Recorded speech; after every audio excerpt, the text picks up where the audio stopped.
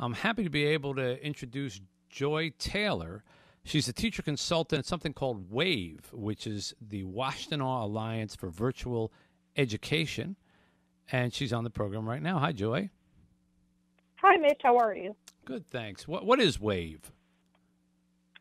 Well, WAVE is an alternative school. It's a consortium of Washtenaw County. And what we do, we take in students from Dexter, Manchester, Saline, Lincoln, Ypsilanti, all these areas and we take in students who may not have been able to adapt to the traditional school setting, and they come to our school, and we're able to work with them on a more individual or smaller basis. Yeah. Now, I understand that technology plays a part in this as well to help sort of personalize that learning for the kids. Can you give us an example of that?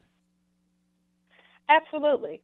Well, I'll tell you how I use technology. I use technology in different ways to personalize learning for my students. I use Google Video, Zoom, Google Docs, Google Slides, videos, TED Talks, and other technologies. And I'll give you an example. I work with my students individual and in virtual classes. I call my students via Google Video, and we can work together on assignments. When I Google Video them, it's like we can see each other face-to-face, and it's like I'm next to them. I share my screen with them. They share their screen with me. I have them share their Google document with me while they're working on the assignment, and it's like me being right there next to them. So I can work side by side with them, and I can share examples and draw charts. I also co-teach in the virtual class with the teacher.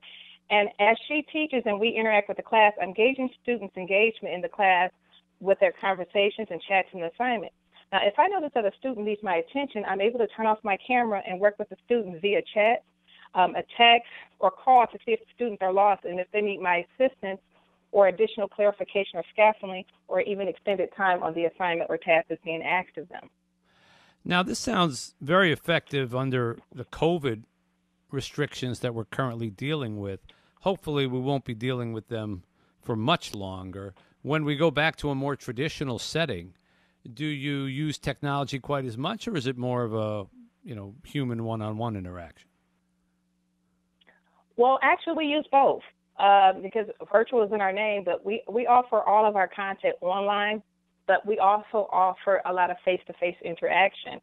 We offer some face-to-face classes where there's no more than 13 or 15 students. We also offer an open area where we have tables where teachers teach different content areas, and students can come to those tables, and the tables are set up with no more than 7 students, and the teacher's working with each student, and we have tables set up all around, and we also have where teachers have the ability to work one-on-one with students face-to-face as well.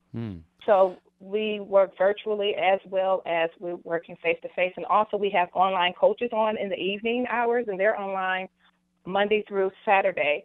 And they're able to work with students during the evening hours when we're not face-to-face during those daytime hours.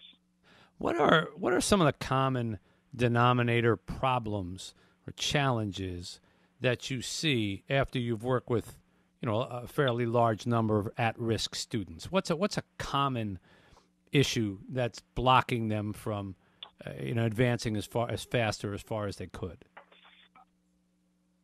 Well, I think some of the biggest things that are facing them, distraction, overconsumption of social media. I believe mental health and access to quality health care.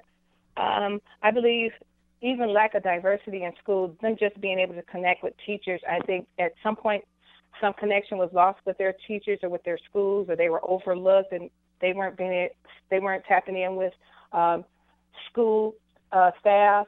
And so I feel like it has been a disconnect with our students, and I believe that with our program, we are able to have more personalized relationships with our students, and we learn about our students so that we can help them. So that students, they encounter a lot of barriers, and a lot of barriers are just even, the mental health, and a lot of our students are even helping at home, bring in income for their household. So those are some of the barriers that our students encounter. You yourself, I understand, had a significant relationship with the first African-American teacher that you had. It made an impact on you.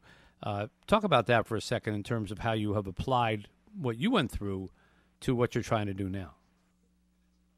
Okay, well, and that's why I think diverse representation in the teaching profession is important, because I believe that our world is diverse, and our students need to learn how to communicate, work with, and value people of different backgrounds. And also, I believe our students really need to see representation of themselves as well as others. Boys need to see male teachers as role models as well as female teachers.